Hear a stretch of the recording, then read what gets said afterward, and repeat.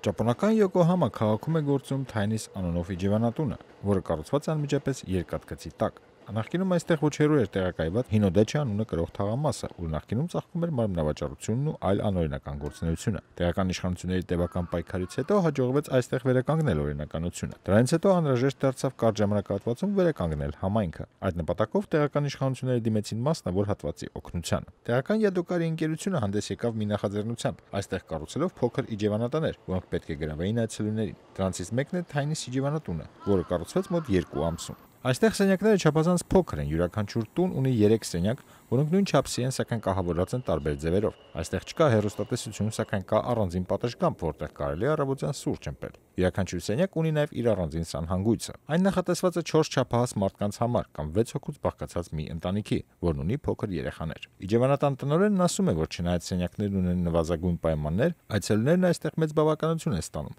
Նրանց անգամ չի խանգարում երկաթգծից եկող աղմուկը։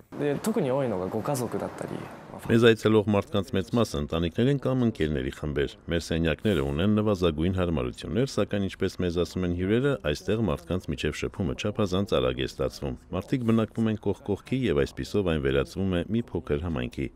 Իջևանատնից հեռացող հյուրերը հաճախ այստեղից են գնում լավ տրամադրությամբ եւ երջանիկ։ Նրա ընկերությունը նպատակ ունի ոչ միայն հյուրընկալել մարդկանց, այլ նաև կազմակերպել տարբեր միջոցառումներ հյուրերին եւ տեղի բնակիչներին զբաղեցնելու համար։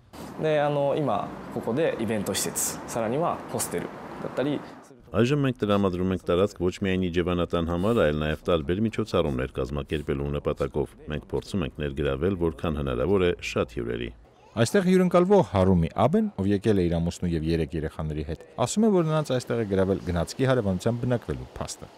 Մենք մտածեցինք, որ հետաքրքիր կլինի մնալ այստեղ։ Երբ հայտնաբերեցինք այս իջևանատունը, բոլորս հասկացանք, որ ցանկանում ենք գալ այստեղ։